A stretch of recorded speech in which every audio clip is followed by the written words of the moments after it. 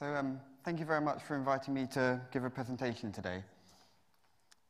So, when we think of the big water reservoirs on land, so the terrestrial water reservoirs, we tend to only think of surface water in the forms of lakes and rivers, and subsurface water residing in spaces in sedimentary grains and things like that. But this is actually a big oversimplification. And although the underlying Precambrian crystalline basement is typically considered to be dry, it turns out it can actually hold up to 30% of the groundwater inventory, or some 8.5 million cubic kilometers held in cracks or fractures in the rock itself. And furthermore, we also know that these types of fluids can remain isolated for much longer timescales. And these longer residence times means that these fluids typically exist outside of the modern hydrogeologic cycle. And this allows them to react with the host rock over extended geologic timescales.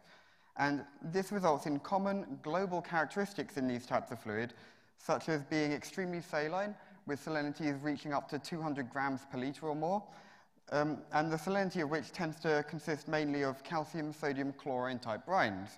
And along with these brines, they also tend to have a high trace metal content. But that's not all.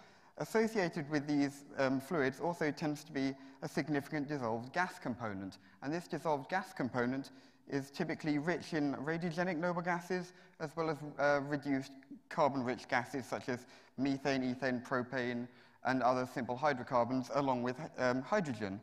And this part is important because hydrogen-rich fluids can act as potential electron donors, and this is important for sustaining long-term biogeochemical reactions. However, despite these carbon-rich environments being present globally, a lot is still not known in terms of the range of residence times of the fluids, the origin of these fluids, so where they actually came from to start with, and the complex geochemical evolution over time. Fortunately, though, we have the noble gases, at least, to constrain the residence time, so how long the fluids have physically been trapped in these environments. And the way we do this is by knowing that over time, uranium, thorium, and potassium in the host rock decay to produce key isotopes of helium, neon, argon, and xenon. So by combining measurements of uranium, thorium, and potassium in the host rock, and measuring the concentration of these radiogenic noble isotopes in the fluids, we can use a simple parent-daughter relationship to determine how long these fluids have been isolated for. And this is crucial for understanding the rate and extent of in situ geochemical reactions that are occurring. And indeed, using this approach, our research group, along with other groups headed by T.C. Onstott and Esther Van Heerden, have identified water can be trapped in these environments across quite a wide spectrum. So on the tail end, you can have fluids isolated for only thousands of years, through to other mines, for other locations where fluids can reside for millions of years, and even up to one location where fluids have been identified as having residence time in the billion years. And this is far older than anyone had previously thought possible. Therefore, through noble gases, we can determine the overall residence times of these fluids, which is crucial for understanding the rate and extent of in situ geochemical reactions. But you know, that's not actually all that the noble gases can tell us. They can also reveal information about the evolving atmosphere.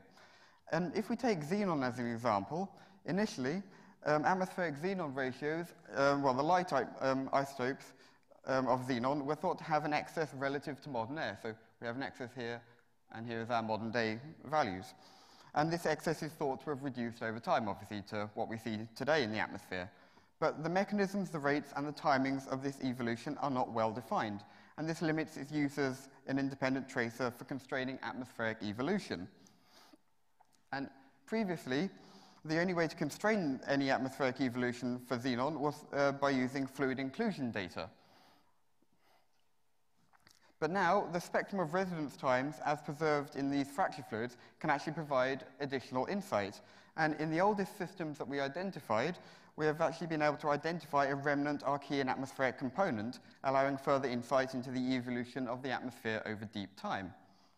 But we are not only interested in just the geochemistry, though. Through several direct and indirect lines of evidence, we have recently, ourselves and other teams have been able to identify that despite the challenges of temperature, pressure, and salinity, life can be sustained in these environments. But our current understanding of this life is actually rather basic, and the race, therefore, is now on to understand it. And work is needed on understanding the range, distribution, and age of these communities, and we also need to understand the potential effects on the geochemistry of the deep, and perhaps of most relevance to quite a few people in this room, we also need to understand what the role these deep microbiological communities might have in terms of the deep crustal carbon cycle. But if we take a step back for a moment, there are clear implications to research in these environments beyond Earth as well. And if we take Mars as an example, though the surface is currently considered dry, the subsurface still has the potential to contain liquid water, perhaps also in long isolated subsurface fractures. And the importance of this has not gone unnoticed.